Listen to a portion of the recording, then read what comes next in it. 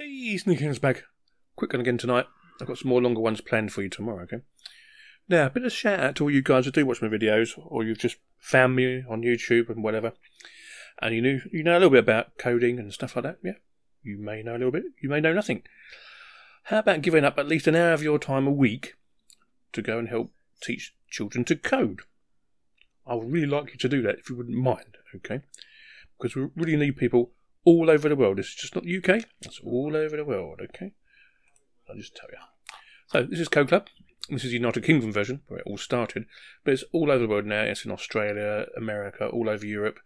There's clubs popping up all over, okay? And basically what it is, it's clubs for people at school, basically. It's an after-school club, or there may be some in a library somewhere, for people between 9 and 13. Now, this is a bit different for me. I've been running them for nearly 3-4 years. And so I actually take younger children, okay? So my youngest at the moment he's just turned 7, I think. Or is he still 6? I can't really remember. Basically, this is how it works.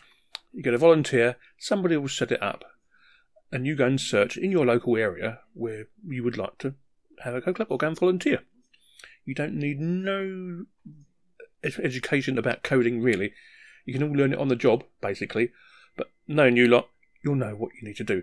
We use Scratch to start with, okay, but then we use Python, HTML, go on, microbits, etc., etc., etc., okay?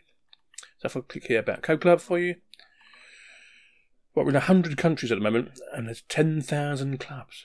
10,000 clubs. That's brilliant, don't you think? But obviously some people only do it for a year or 2, which is not so good. No, it's not so good.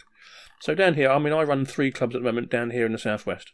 In my local area, I run 3 out of the 4 clubs. You know, what if I couldn't do it anymore? We'd need somebody to step in and help out. So wherever you are in the UK or the world, I would really, really, really, really, really, really like you, yeah, I would, really, to go and give it a think about and maybe go and volunteer at your local club. There's events all over the place. I'll just click on the events for you. Go to the website to check it out anyway. There'll be events all over the US, all over Europe. Just check your local one out. So, say you're in the Midlands at the moment. That's where quite a lot of them are. There's one in Nuneaton, a meetup. There's a training session at Norwich. There's more training in Oxford and Cambridge, Teesside, Coventry. And there's an online training session on the 19th of October, if you can't get out of your house for certain reasons. So that might be a good one for you to do, okay? I really like it. That's very good. So have a think about it. Yeah, have a real think about it. And just give up an hour and 15 minutes of your time once a week. It's only term time to go and help out and help kids learn to code. Because at the end of the day, these kids, if they're really good, I've got some really good kids. I've got 8 and 9-year-olds that are spinning along in HTML and Python, no problem whatsoever, and they're really, really coming out of their shells. That's the main thing. There's a lot, although you get no money, okay, you're volunteering, you get the gratification of basically the kids really learning it and coming out of their shell. So when they first start your class, they'll be really quiet and stuff like that, but when they've done the first term, they've changed into a different child, and it makes a difference. It really, really does make a difference. I'm not going to show you any of the projects at the moment, because you can go do it myself. I'm signed into my account at the moment, so I'm not going to show you anyway, because all my stuff will come up, and we don't want that.